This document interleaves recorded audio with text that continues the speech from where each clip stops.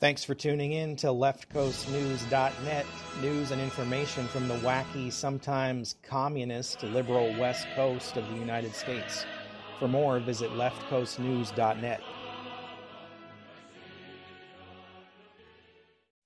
Well, the joke that is the Washington court system, justice or injustice system, strikes again. Wednesday, July 3rd, a 16-year-old boy decided to pull out a gun at the Alderwood Mall in Linwood, Washington, and shoot at some people he was having some kind of argument with. And he struck and killed a 13-year-old girl who was not even involved in the disturbance and killed her. And the courts decided it would be a good idea to let this guy out of jail. Jada Woods Johnson, 13, was fatally shot at Alderwood Mall on Wednesday evening. Later that night, a 16-year-old boy was brought to the police by his mother. He's since been booked into Denny Juvenile Justice Center in Everett. Police think he fired the gun. Of course, he's since been released. He spent one night in the Juvenile Center and was released. The mall announced Thursday it would remain closed for the day because of the attack. A sign taped to a door said it would reopen Friday at 11 a.m.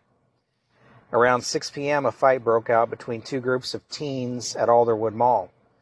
Linwood Deputy Chief Patrick Fagan said, "A boy, 16, is alleged to have pulled out a handgun and fired at a group of teens, hitting Woods Johnson, 13, who was not involved in the fight. The girl was rushed to the hospital. People at the mall were told briefly to shelter in place. An entrance to the mall was blocked off while police investigated." Around 11 p.m., Linwood police announced on X that Woods Johnson had died from her injuries. The suspect in police custody, is a 16-year-old boy from Edmonds. He was wearing a white sweatshirt while at the mall during the time of the shooting. He was brought in by his mother, and police booked him into the youth detention facility. The gun has not yet been recovered, according to Linwood police. They're continuing to follow leads and collect evidence. Of course, the mayor and the Alderwood Mall both released statements Thursday saying they're heartbroken, they're crushed, they're devastated. It looks like their anti-gun antics in King and Snohomish County don't work. How does a 13-year-old boy have a gun? A 13-year-old black boy who looks like a gangbanger, because one of these news sites posted a picture of him. He looks like a gangbanger, and more than likely he is. And this is gang violence, which the state refuses to address. And gang violence has increased drastically in King and Snohomish counties, Pierce counties, because of the policies they have, especially in King County, where they don't want to incarcerate juveniles for any crime. And this is sort of the attitude the entire state has taken on. They don't believe juveniles should be incarcerated for anything, including murder. They think there's other ways to deal with youth crime and violence. The Edmonds School District said on Instagram, the Briar Terrace Middle School and district community experienced a heartbreaking loss on Wednesday evening. Counselors will be available at the middle school Friday and Monday from 10 a.m. to 2 p.m. Because now you've got a crime like this affects all these kids that went to school with this girl who had nothing to do with these turds, right?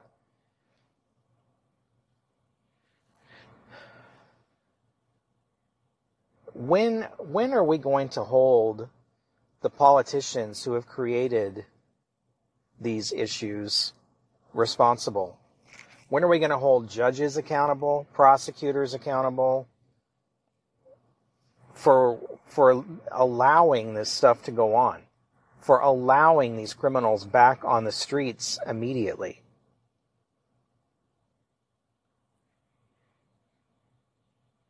Lauren Wegener, a criminal defense attorney not associated with this case, said judges weigh a lot of factors when deciding whether or not to grant bail to a suspect. The judge has a lot of discretion to determine whether or not they release somebody on bail or they keep somebody in jail, Wegener said.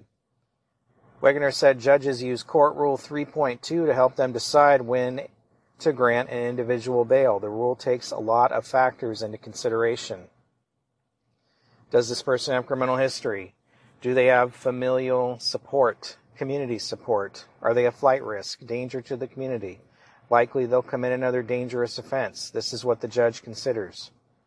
Wegener said she understands the reasoning behind why the suspected shooter was granted bail and will not comfort those who love Woods Johnson. However, she said this is the legal system at work. Under the Constitution, we have the right to be presumed innocent. Well, that may be all fine and dandy, but this guy committed a capital act, murder. His mother turned him in, so how much presumption is there that he's innocent? Anyway, Rule 3.2 is 5 pages long of all kinds of garbage that they consider. But I'm going to read you the first part of it because that's what applies here. Court Rule 3.2a, presumption of release in non-capital cases.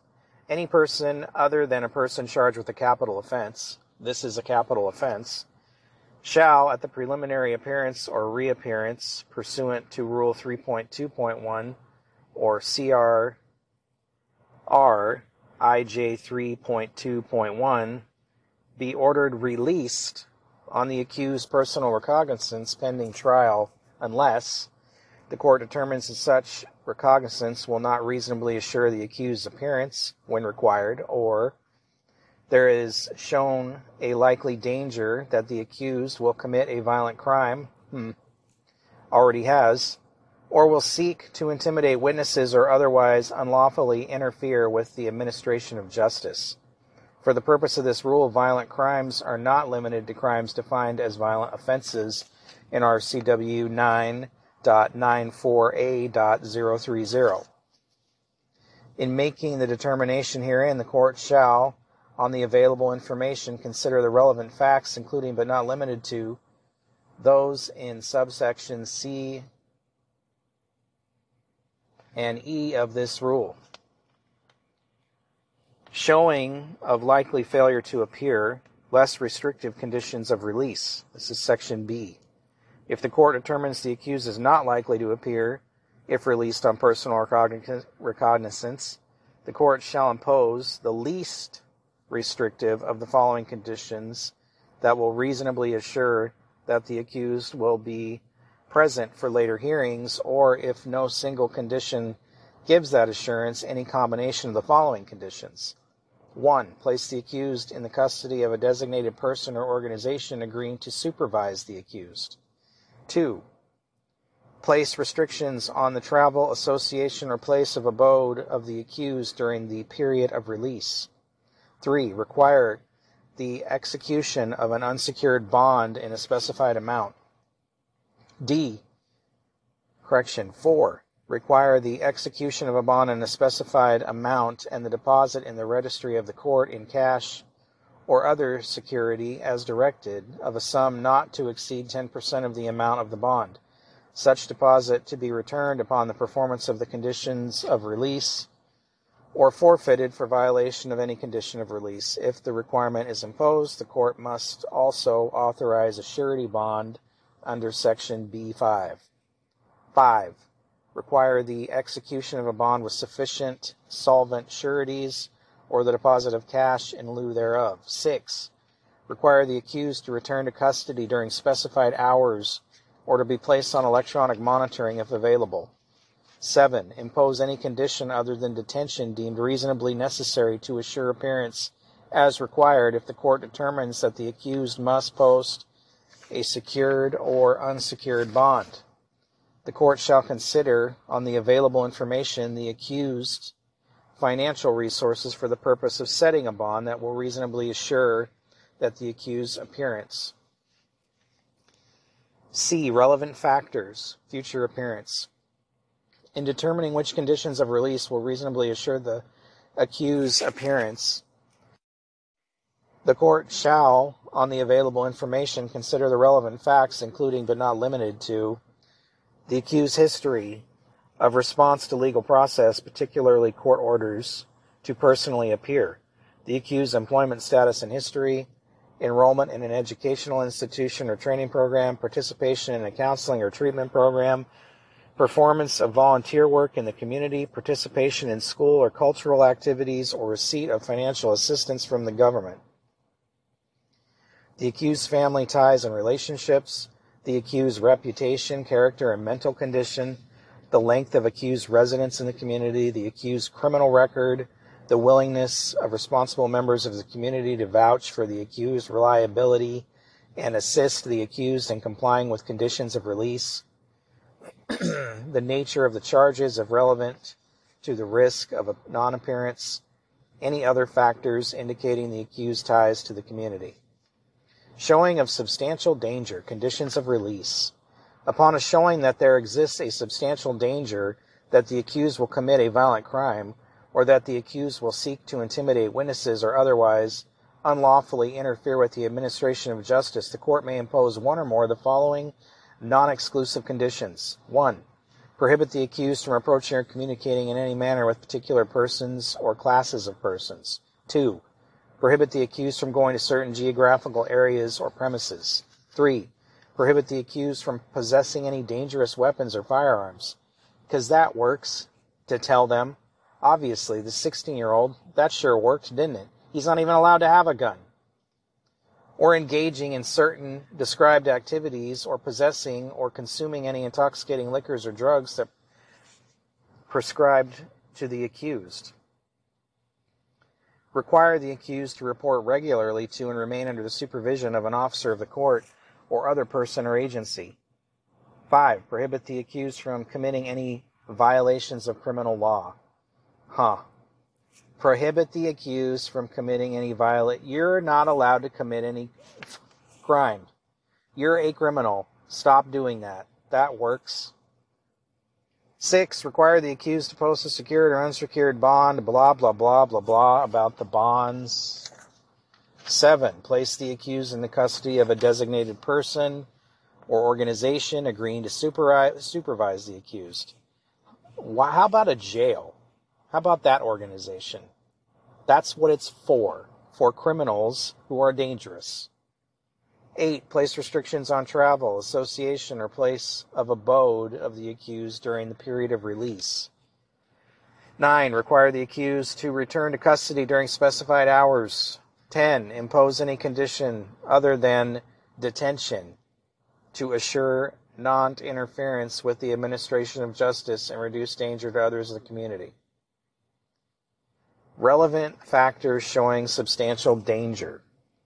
In determining which conditions of release reasonably assure the accused non-interference with the administration of justice and reduce danger to the others in the community, the court shall, on the available information, consider the relevant facts, but not limited to, criminal record, willingness of community members to vouch, blah, blah, the nature of the charge, the accused's reputation, character, blah, the accused's past record of threats to victims or witnesses, whether or not there is evidence of present threats or intimidation directed to witnesses, the accused's past record of committing offenses while on pretrial release, probation, or parole, the accused's past record of the use of or threatened use of deadly weapons or firearms, especially to victims or witnesses.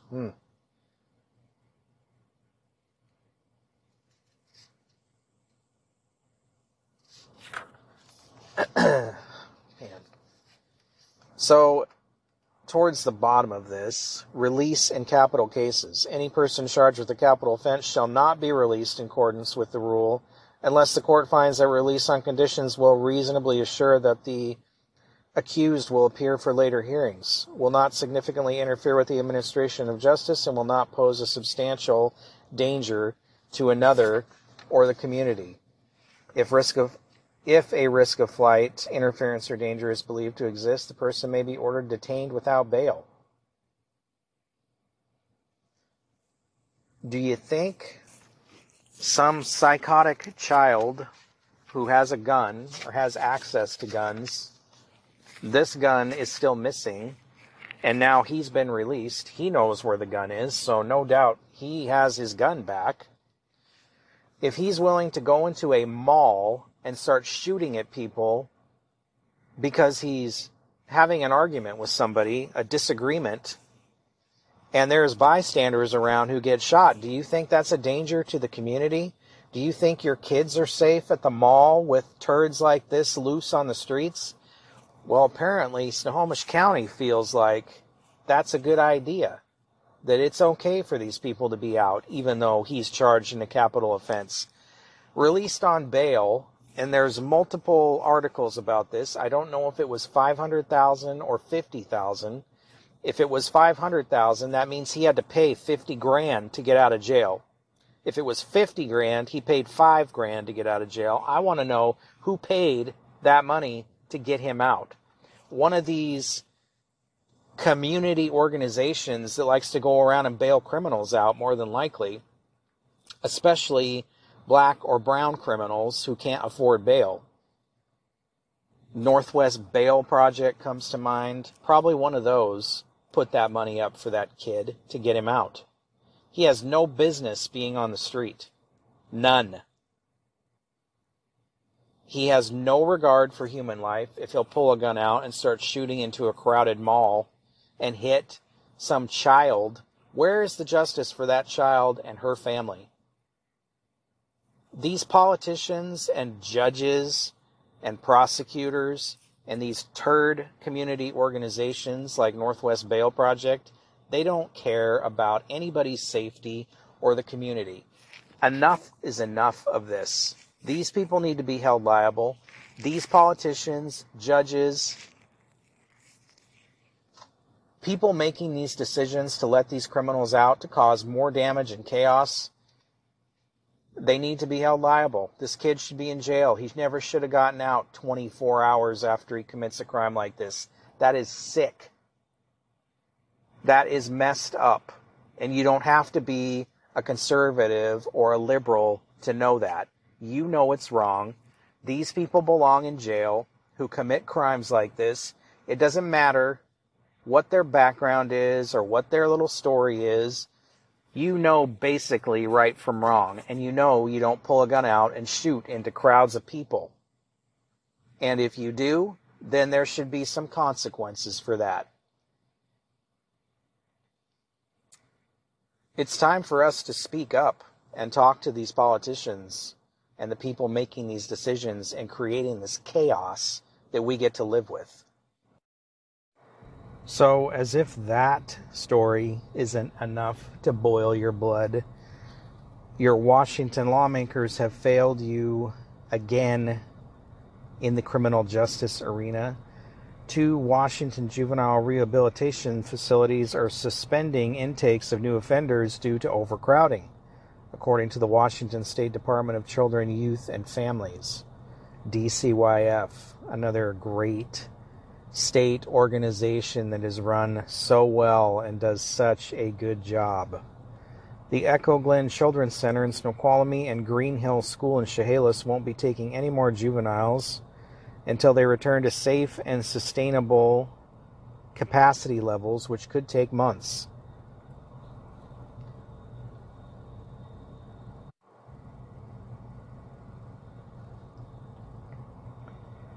When too many young people are concentrated in small spaces, it can escalate behaviors and limit the ability for therapeutic rehabilitation, said DCYF Secretary Ross Hunter. This was not sustainable. Our facilities must be safe, therapeutic, and functional. This does not mean juvenile offenders will be released, but they will instead remain in a county facility until it is safe for them to be transferred to a juvenile rehab facility. DCYF claims that over the last year, Green Hill experienced an influx of young people entering the facility that outnumbered releases each week. The population of Green Hill went from 150 in January of 23 to 240 in June of 2024, which is 30% above capacity. The agency also says longer sentences are causing the rise in population. To deal with the overcrowding, DCYF contracted additional security staff at both facilities. DCYF is also looking into other options to address the safety concerns, however, they do not result in immediate capacity reduction. DCYF says it will maintain a wait list during the suspension to prioritize and manage intakes once the suspension is lifted. The Washington Association of Sheriffs and Police Chiefs released a statement on Saturday urging the state to promptly resolve this issue. The statement from WASPIC's Executive Director Stephen D. Strahan reads, "Law enforcement agencies around the state have been notified by the Washington State Department of Children, Youth, and Family Services that due to capacity issues, they will indefinitely suspend acceptance and placement of sentenced juvenile offenders, regardless of the violence or severity of their crime." And I read the letter from DCYF. It said nothing about holding juveniles in county facilities, which most county facilities are not going to accept juveniles because they don't have a place to keep them away from the regular population. So that's not going to happen. That is a lie. The Washington Association of Sheriffs and Police Chiefs is cooperating with a DCYF request to inform law enforcement agencies across Washington of the intake suspension. At the same time, WASPIC calls on the state to promptly resolve the issue through any necessary executive or legislative action. Well, that's not going to happen. Not with these political people we have in office. It is wholly unacceptable to simply stop accepting juveniles who have been sentenced through due process for often very violent crimes. Victims of crime need to know that offenders will remain in custody. Also, not a priority for the state in any way. The situation is largely of the state's own making. The state's overcrowding problem in juvenile rehabilitation centers has been known for some time, and not taking responsibility for the housing of offenders places the public at further risk. One common sense emergency option that should be considered is the transfer of non-juvenile inmates, 18 to 25-year-olds, no kidding, they're adults, at Green Hill School to the custody of the Department of Corrections for incarceration in adult facilities. But do you think the state's going to do that? No. Do you think the state cares about public safety? No. Do these politicians care about your public safety? Negative. This is just more in line with the fact that they don't want to incarcerate juveniles. They are closing juvenile facilities like Maple Lane, also by Chehalis, closed years ago. They want these people out causing chaos. They seem to think that they can talk to these kids about their violent tendencies, their gang issues, and somehow work it out by talking. It doesn't work like that. These people are naive or stupid or both, or it's just part of their overall plan to create chaos, which Democrats seem to love. We see these issues all across the country with crime and criminals not being incarcerated for crimes they commit, and Democrats just letting them back out. Liberal judges just letting them back out to do what they will to the general public. Enough is enough.